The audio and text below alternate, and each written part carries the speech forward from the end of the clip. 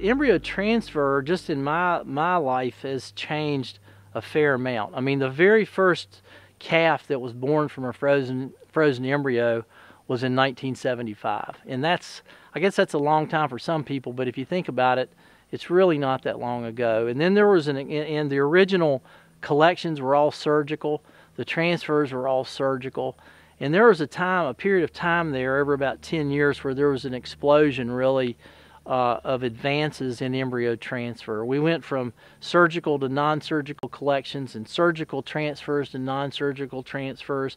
We went from not being able to freeze embryos to be able to freeze embryos and produce pregnancies. And there's actually more embryos frozen, thawed, and transferred now than there are fresh embryos annually in the U.S. And so frozen embryos are a big deal. And it's been a great time to be involved in reproduction in cattle. We didn't know a lot of things that we know now because of ultrasound. We just know a lot more about a cattle's reproductive cycle than we ever knew. So for me, it's been a really exciting time to be involved in cattle reproduction. We take a cow who would be a donor that our client has selected for whatever reason he or she sees fit, for genetic merit usually, but for whatever reason they say they'll select a cow to become a donor. She just needs to be healthy and good condition, cycling and reproductively normal, and then we will initiate a program where instead of her just ovulating one oocyte that can be fertilized, we'll induce her to have multiple ovulations, and there's a series of injections that we put her through to accomplish that. So we'll do that. She'll come into heat. We'll AI her, usually AI her, and then 7 days later, then we'll collect embryos. The embryos are get in her uterus on about day 5 days after she was in heat. And then, but they're best collected around day 7. So we're collecting embryos out of this cow 7 days after she was in heat. And then these embryos, we'll process those for either fresh transfer if we have recipients that day. If we have more embryos than recipients, then we'll freeze the remainder embryos for future use on days where we have less embryos than we have recipients, so that we always, where we have recipients, we always put an embryo in them that way to maximize recipient usage. There's really 3 reasons that most people do embryo transfer. One is they have a female that they can market offspring out of, either bulls or heifers and cows out of this donor. And they could either market live animals, bulls or heifers, or they can freeze embryos for domestic sales or potentially even international sales. That's sort of the biggest reason probably. The second most common reason would be for genetic gain. They're taking the top part of their herd, top whatever percent of their herd that are genetically superior, that they've identified in some fashion, and then they use the less genetic valuable animals as the recipients. And so over time they will improve the average genetics in their herd.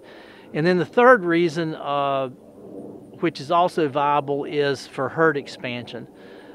They've got either a few donors and they just want to increase the number of purebred cattle they have so they can collect those cows and make more embryos and use commercial cows to increase the total number of purebred cattle they have, or they can go outside their own herd and simply buy frozen embryos and put those in cows. But so for me, I think herd expansion is another excellent way to use embryo transfer. And then the other thing, your markets out of these donors can be either live animals or, there's a viable frozen embryo market out there as well. And so it gives you a chance to recoup your cost, on your donor.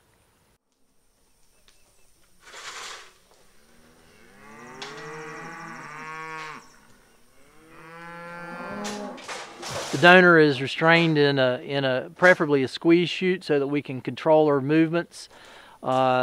The first thing I usually do is I just look at the cow to make sure she's comfortable, and happy the way she stands there in the chute right now, because it's going to be a little bit of a process, and I want her to be, you know, comfortable and at ease while I'm working with her. I'll give her a caudal epidural, and we just take 2% lidocaine and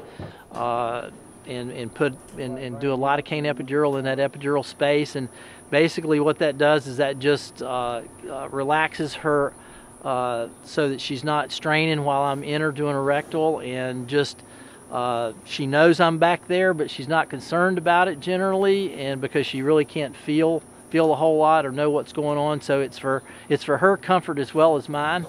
After I administer that, I'll put my arm in her and just palpate or feel her ovaries to get some idea of how she responded. A cow that we haven't superovulated, and you have to keep in mind this is 7 days after she was in heat.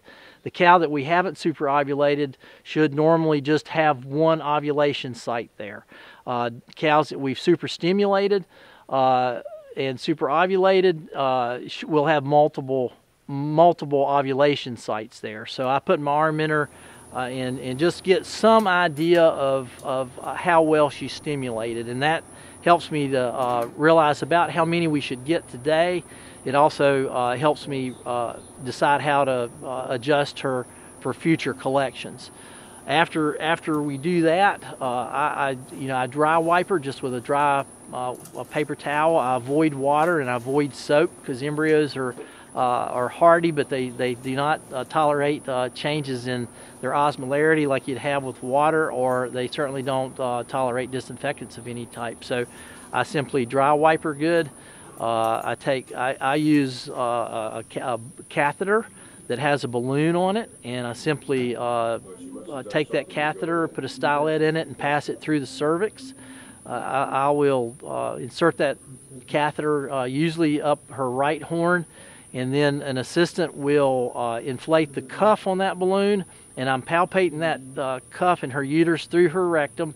I'll feel that cuff and know that it's inflated some, and then I'll slide that back into the body of her uterus and engage her internal os of her cervix, the innermost part of her cervix, and then we'll inflate that cuff just to seal her cervix off. Remove the stylet, hook our tubing on, and then we'll simply irrigate her uterus. And there's different ways of doing it, but you simply irrigate her uterus with multiple infusions. We drain just simply by gravity flow her uterus through a filter.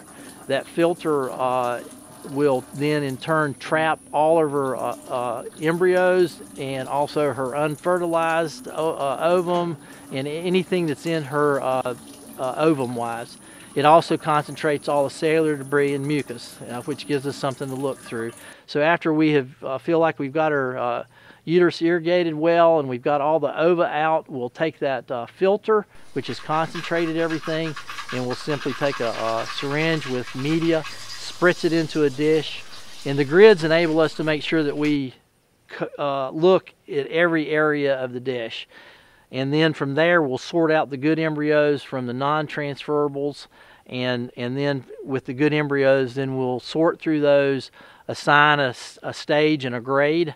The stage gives us some idea of how old the embryos are, and they can be 24 hours difference in age even on the same day, just because some embryos grow a little faster than others.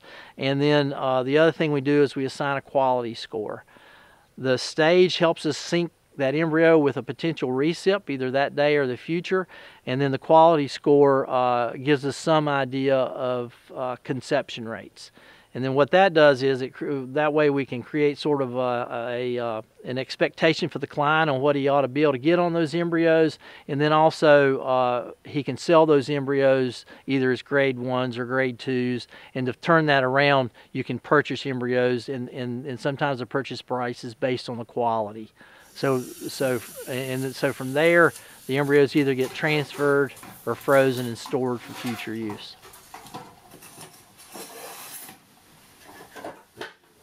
DeerTrack is using embryo transfer just like the way I described it, and using it for the right reasons. You know, he's selecting superior females, and he's just implemented and made embryo transfer, you know, vital part of his genetic improvement program, as he has his AI program. You know, there's lots of assisted reproductive technologies out there to use. Embryo transfer is one, AI is another, artificial insemination is another, and part of my responsibility is to help people decide how to use these technologies so that they best utilize them. Embryo transfer is not for everybody. Some people aren't ready for that, and just as artificial insemination isn't. But they're all tools that are out there that are available, and it's all of us just need to work together to figure out the best way to implement them at each location, basically. And Bob's doing in my opinion, a really good job of doing that.